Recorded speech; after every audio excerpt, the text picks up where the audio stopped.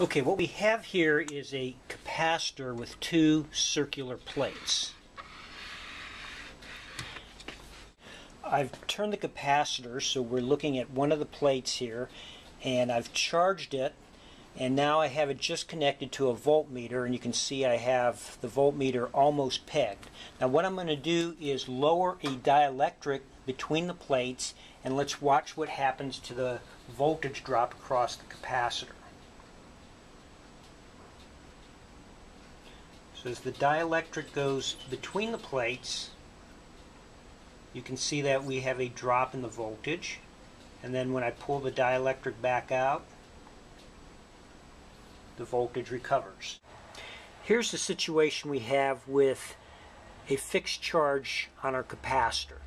The charge density on the plates is going to determine the electric field, and assuming negligible fringing fields, we have a uniform electric field intensity inside the plates as shown. Now the voltage drop is going to be minus the integral of E dot dl from the negatively charged plate to the positively charged plate, and because of the uniform electric field intensity, that will just simply be the electric field intensity times the separation of the plates. Now in the experiment we inserted a dielectric between the plates, and we saw that the voltage drop was reduced.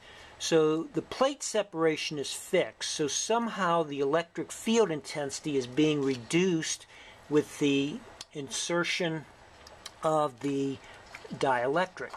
So let's take a look at what happens with the dielectric when placed in an electric field. So here's our model for our dielectric.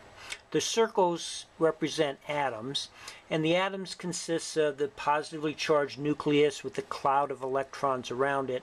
And here I'm assuming that the center of that charge for both the positive and negative charges is in the same place. So the atoms we can model as these little circles that are neutral. Now, when we place this dielectric inside our capacitor, the positive plate here will attract the electrons, and the negative plate here will repel the electrons or attract the nuclei. So what will happen is that the atoms will become distorted, and we'll have a shift in the center of the charge distribution between the negative and the positive charges. So the leftmost face here will be slightly negatively charged, and the rightmost face here will be slightly positively charged. So with the dielectric inside the capacitor, we'll have something that looks a little like this.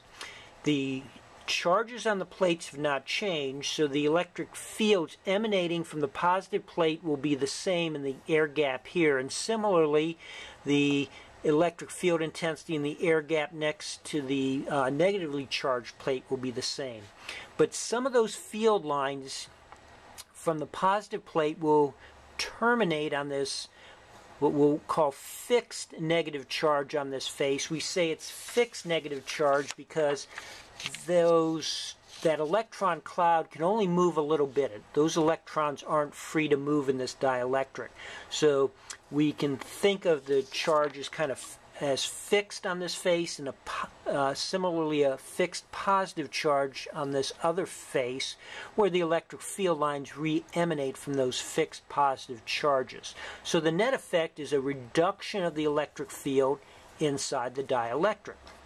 So now the voltage drop is going to be the electric field in the air gaps times the extent of the air gaps, which will just be the plate separation d minus the thickness of the dielectric, plus the electric field in the dielectric times the thickness of the dielectric, and E sub d will be less than E, and that's why we see this resulting lower voltage drop across the capacitor when the energy stored in a capacitor is 1/2 CV squared. We know that when we insert a dielectric in the air gap that the capacitance increases, but we also saw that the voltage decreases. If you work it out, you would find that the net result is that there is a lower stored energy when you have the dielectric inside the capacitor with the same charge on the plates. And that is because the capacitor has actually done work in pulling the dielectric inside the capacitor. If you think about what is happening when you start to put the dielectric in, it starts to become polarized, so you get these fixed charges, negative here and positive here, with these fields fringing like this.